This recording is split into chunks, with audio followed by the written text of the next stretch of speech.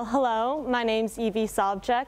I'm a 17-year-old senior from Shorecrest Prep, and for the past 5 years, I've been researching algae in order to produce an economically and environmentally friendly biodiesel to reduce our dependence on fossil fuels. So let me tell you a little bit about the algae to oil process. First, you start with cultivating the algae, growing it to large quantities. Then you go into harvesting the algae, taking the biomass out of solution. Then in the extracting phase, you extract the fatty acids, the lipids, from the biomass. And lastly, in the transestifying phase, you turn these fatty acids into a biodiesel we can use.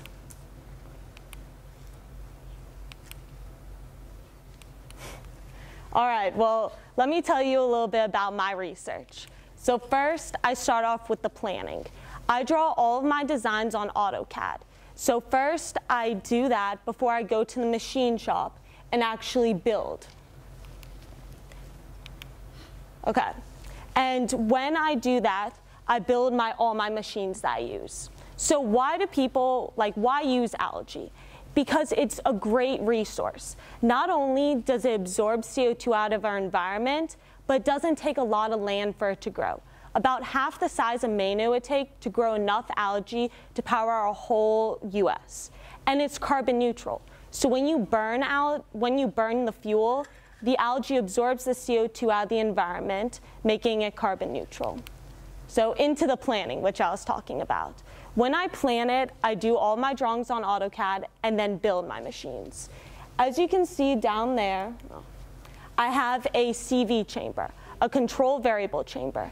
This creates the environment for my algae to grow in. This creates a closed loop system with my vessels, which I have a prototype right here. And what it does is it allows the CO2 to rotate throughout my vessels, giving it an environment to grow in and giving it food.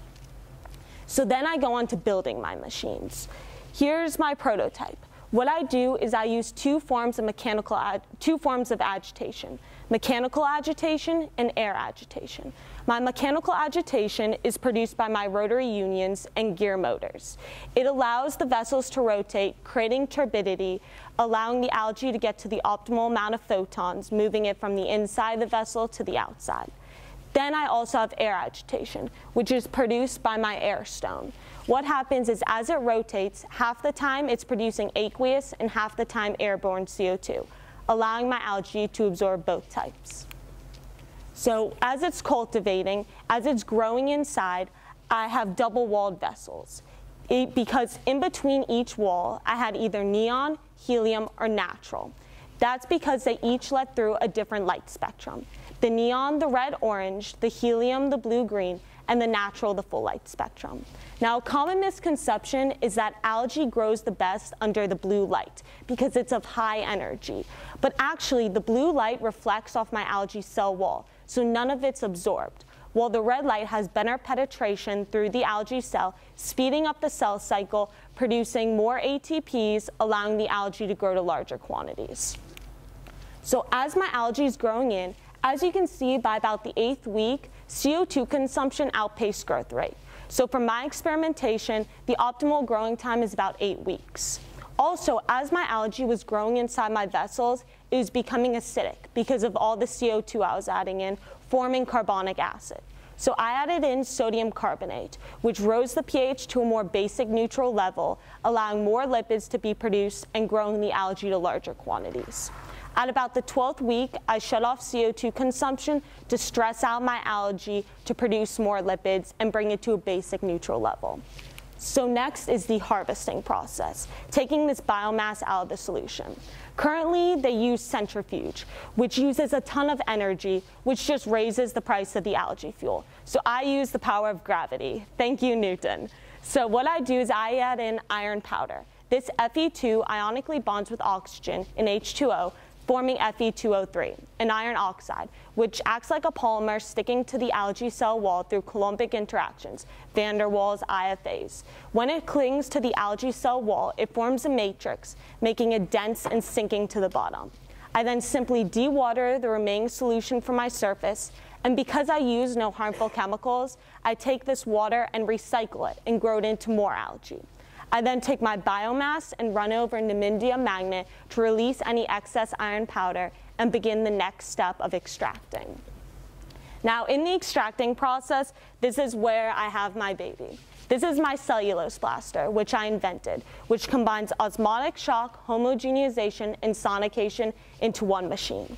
What I do is I take my algae slurry and put it into this vessel and add in salt.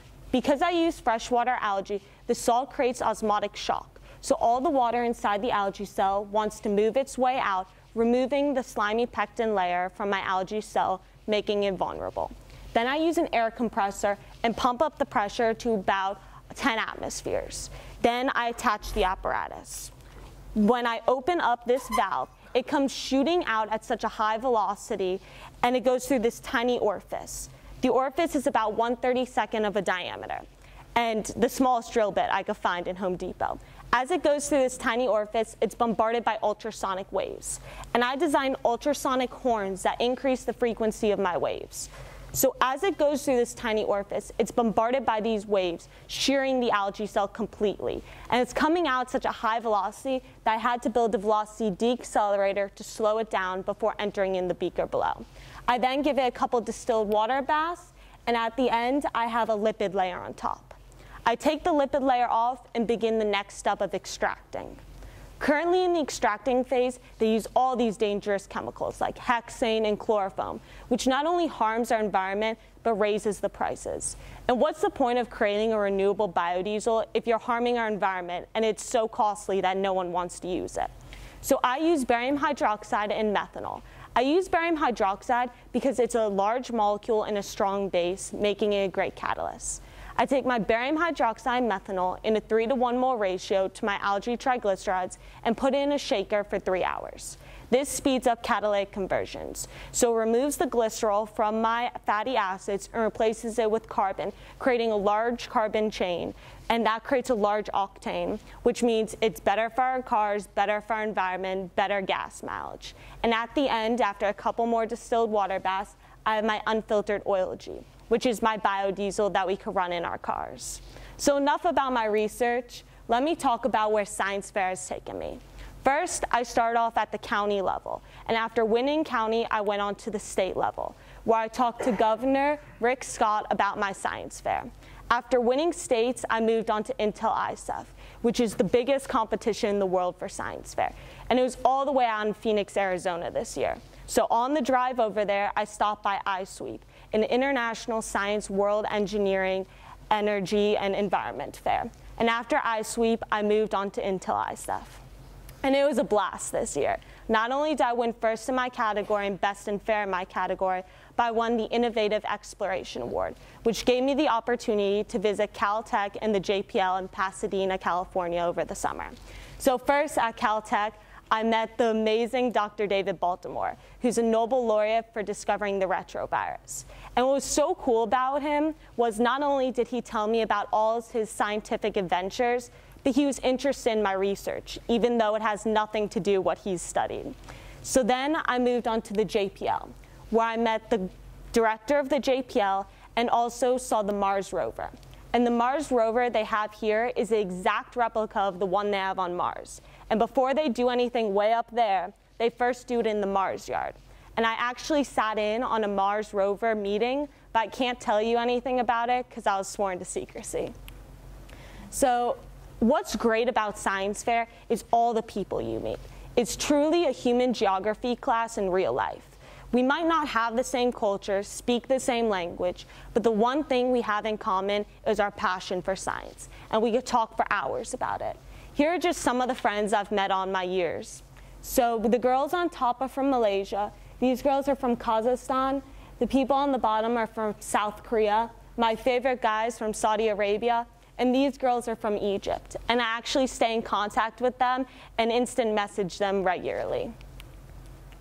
So how I all began. Many people look at my science fair now and think, how did you ever get there? And I always tell them it started way back in 5th grade, where my science teacher told me we'd be studying the scientific method. I had absolutely no idea what it was about. And that year, I powered clocks running off fruits. I thought it was the coolest thing ever that I could power a clock off an orange. And from there, I began my science journey. In 6th grade, I actually became involved in helping the environment and producing renewable energy. And that's when I did solar panels, then followed by wind. And in 8th grade, I began my algae journey. But it actually started in 7th grade in current events class, where I read an article about how algae will power our future.